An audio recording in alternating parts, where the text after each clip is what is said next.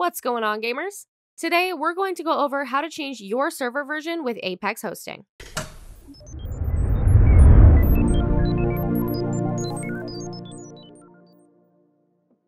As a server host, you might decide to try a different version of Minecraft or a selection of our other games. Having this ability to change versions is a great way to keep both yourself and your community engaged with the server.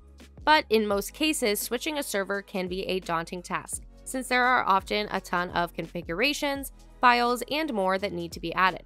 Luckily, our server panel provides an easy drop-down menu to access the large selection of games with just a few clicks, and with our server profile function, you can quickly and efficiently switch between games without needing any additional downloads. Choosing a new game version can be achieved with a couple of clicks and has a ton of options to choose from. Keep in mind that the new version will not take effect until the server has been restarted, and it will not delete any of the old files. To do this, head to your Apex server panel and scroll down to the Game File section and open the drop-down menu. From here, you can find the game or version that you want to play, and when you're done with that, you can click on your choice and press Change Version when prompted. Finish out the rest of the prompts and then restart the server. Now, an excellent alternative to outright changing the server's version whenever you want a small change is to make use of our server profile function. When this is enabled, this option allows you to swap between different profiles that can have their own games and configurations.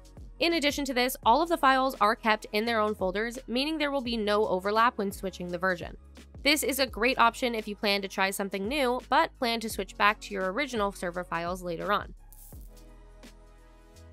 And in some cases, you might wish to remove any files from an old version to preserve file organization and prevent any confusion.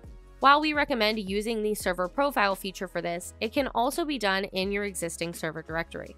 From the main panel page, stop the server, and then log into the FTP file access on the left-hand side. Using the checkboxes, you can select any files or folders you want to remove, and then you can click the delete button at the top of the page and then submit.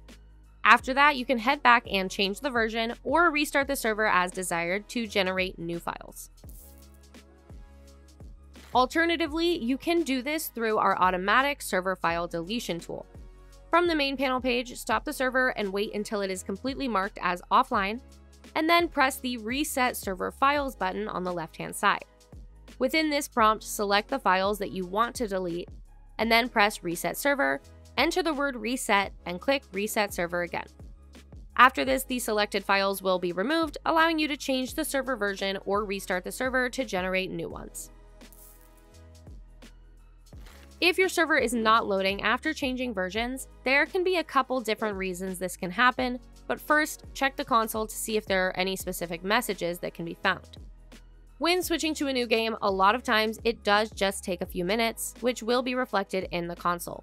But if you have switched to a pre-made game type for Minecraft, there might be file conflicts and it might require you to install it on a fresh server profile for it to function.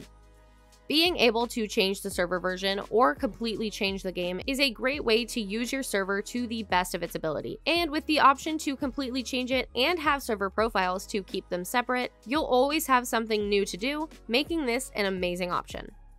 Thanks for watching. If you want to see more great content like this, then subscribe or click these videos. Until next time, gamers.